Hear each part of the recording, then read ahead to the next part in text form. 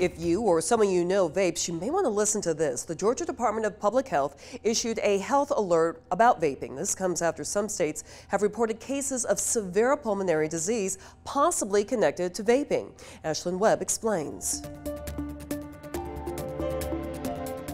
I just purchased 30 milliliters of vape liquid. Killian Peach made a stop at a Macon smoke shop on his way from Atlanta to Orlando. He says he began vaping almost 4 years ago when trying to wean himself off cigarettes. Like beforehand, I would wake up like with a tight chest when I would smoke cigarettes, and like with the vape, like I feel like I can breathe. Peach says he knows it's not going to be 100% better than cigarettes, but like it's a lot cleaner. You can actually see what you're taking into your body.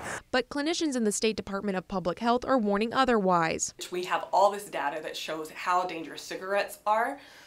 A lot of those same chemicals are in vaping, but we're still gathering information. So we believe that they're just as dangerous. Catherine Duncan, a pediatrician at Navicent Children's Health Center, says she's treated several patients who have vaped. Anytime you're delivering those types of chemicals to your lungs, those are carcinogen chemicals, so things that could cause cancer later on. Duncan says a single vaping pod can have as much nicotine as a pack of cigarettes. This week, the State Department of Public Health announced it's investigating possible cases reported in Georgia after reports of some vapers being diagnosed with severe pulmonary disease. The DPH says there's not any one vaping product that's been found that would conclusively link it to the disease.